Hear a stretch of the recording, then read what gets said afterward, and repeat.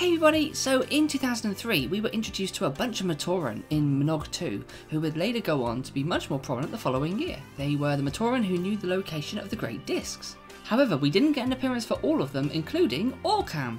Now, thanks to a new interview with Templar Studios who made the game that was released on Bionicle Day, we now have some of the behind the scenes documents on some of the cancelled Lay Matoran, including Orcam.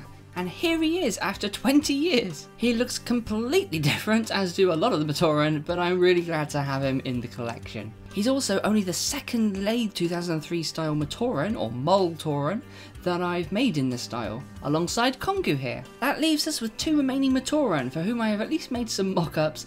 This is Vizola, and this is Airy. You can fight over the pronunciation in the comments.